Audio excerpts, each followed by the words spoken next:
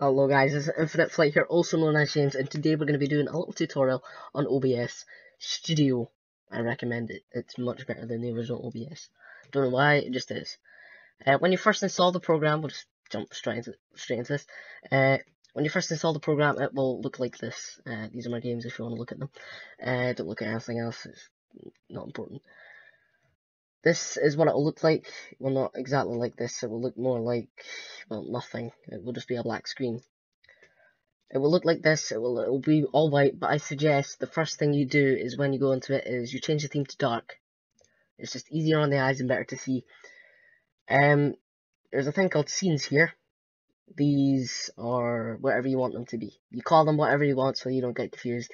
Instead of calling them 1, 2, and 3, you just call them. So basically, all of these, apart from recording, and monitor test, which I'll demonstrate with later, these are all my streaming overlays. So this is just normal monitor capture. It's got my full overlay, game, latest follower, how many followers I have, and channel name. The chat, I'll show you how to set up these, probably, maybe. And a follow, so that'll come up right in the middle there. The red box, you pick how big you want that to be. The audio capture, that's whatever you want that to be. And I've got different scenes here, so images, I can just change to. Game, you change that to whatever window you like. Recording, this is what I'll be using. Monitor test is to demonstrate. So basically, the display capture is that. So when you first go onto it, you want to test it out first, make sure it actually does work. You want to go to here, go to display capture, and that will just automatically do it. If I do it, yep, create new, or you can add an existing. You'll just create a new one, assuming that you don't have one. I can't create a new scene here because you won't be able to see anything or hear anything. The audio input, well, it's because I'm using the OBS to record this right now. Audio input is whatever mic you want. You can add an output capture, which you don't really need because as default it has desktop audio when you put in the input, or it's just there anyway. Browser source, they're used for overlay. You can add an existing if you already have one and you don't know how to use this. But you can create a new one, call it whatever you like. Like say you want to put the chat overlay in from Wisebot for an example. You can put that in and then it'll ask you for a link. That's all you need to do. And then what you can do, so I'll show you here, is resize, move it about. You can do it with any overlay. And of course the font and the transparent background will be in the settings of whichever bot you have. I won't be covering that in this video because too many factors. So when you add, you can game capture for a specific window, which I can show you here.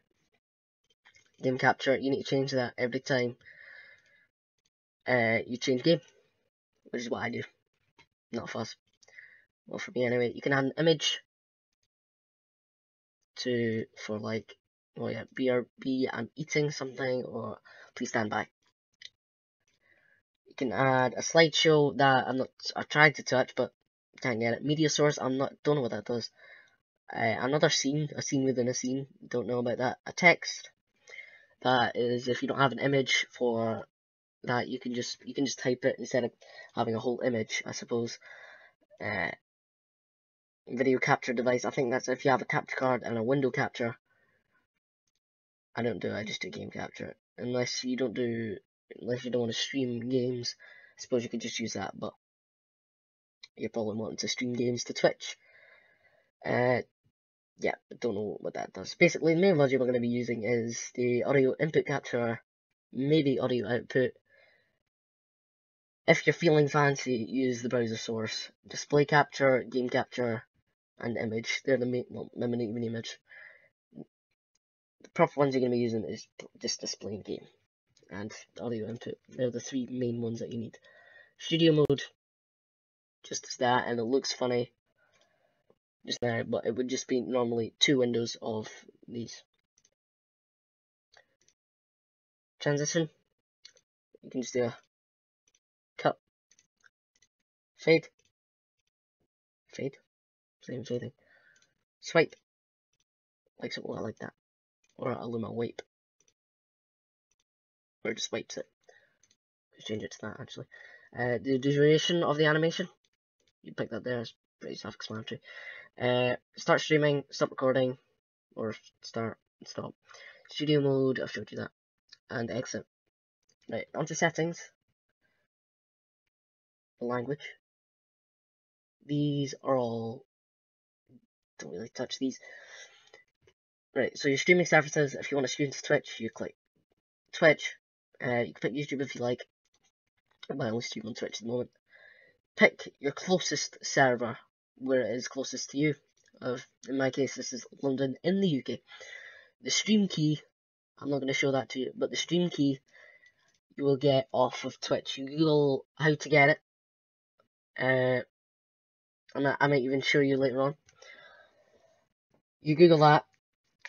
You go to a certain web page on Twitch, and it shows you your stream key. Do not show that to anybody else. If you show that to someone else, they can stream onto your channel and probably make you steal your account for Twitch. So you'll probably never be able to stream on that again. Output, right? This is where things get kind of complicated. Right? For streaming,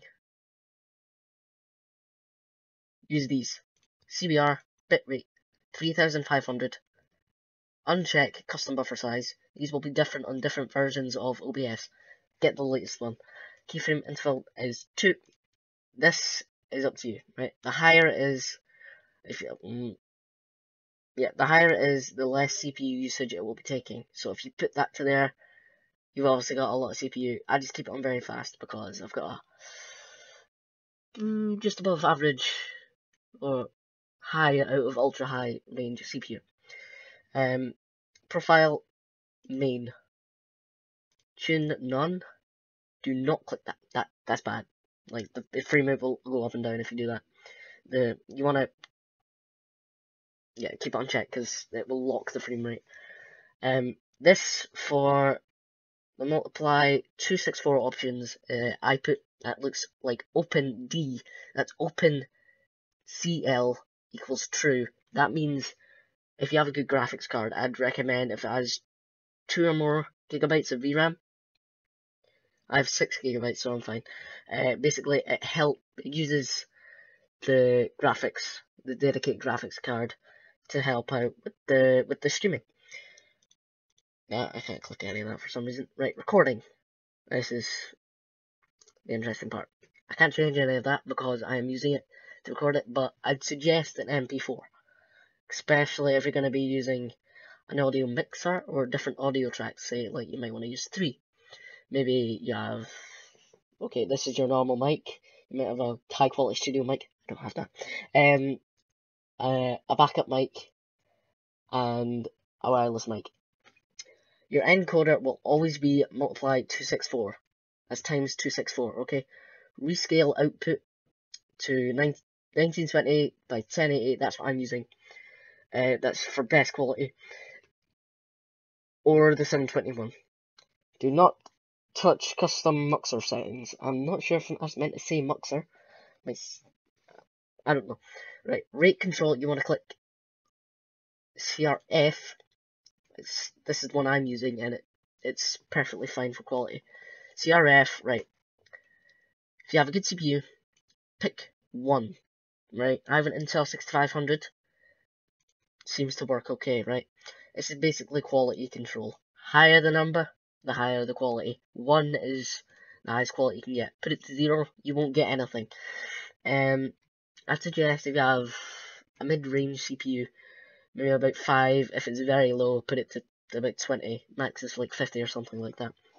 But if you have a gaming PC and it runs games at the highest settings at 60 FPS, I think you'll be fine.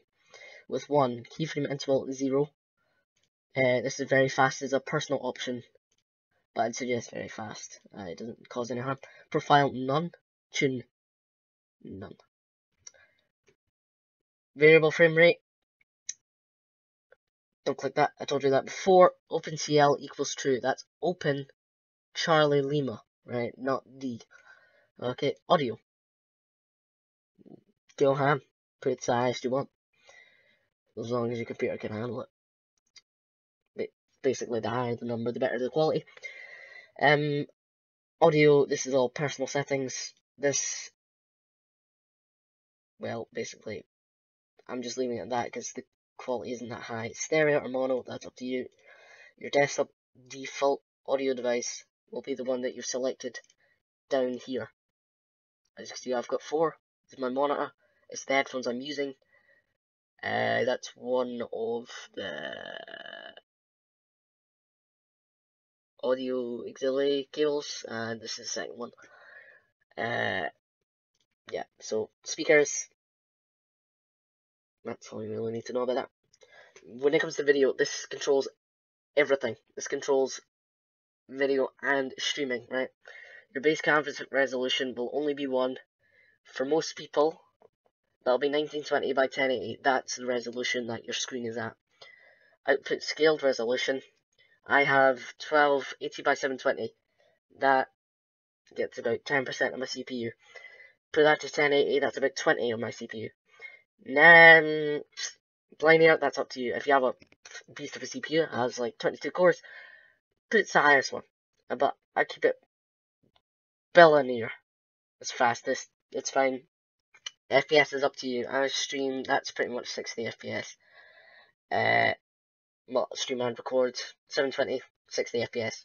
There is a 60 option, but I'm keeping it to that because YouTube says it's fine, and it comes up as 720 by 60.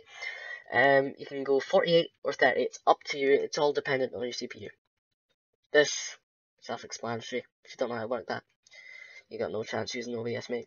Advanced, well, that's again a CPU thing. If you've got a high CPU, put it high. I keep it normal.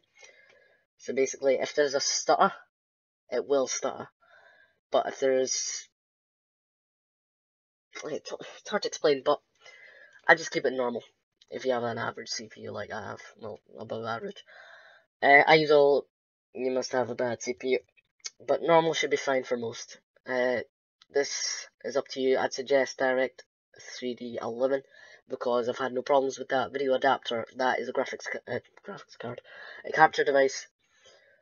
That is all down to you, really. I just keep it on that. I mean, 709, and I think there's another option. It's 600 and something. File name, don't touch that. Overwrite if file exists. So basically, all that means, if it does a duplicate, it just overwrites. But it would, if you unchecked it, it would be a separate option. Sorry if I'm stuttering like really fast, and you can see that. I'm gonna have to edit that out. Stream delay. You never want that. Never, especially if you want to keep talking to your viewers. Automatically reconnect. You want that on, because if something goes wrong and you don't notice, yeah, it's not gonna be good. Bind to, I don't know if you're allowed to see that or not, so I'll just do that.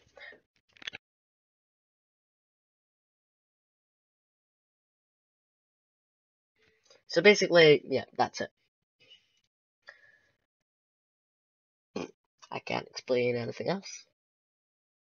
So, thank you guys so much for watching. If you did, make sure to subscribe if you haven't already, and like the video, and tell me if this was useful. Thanks so much for watching, and goodbye.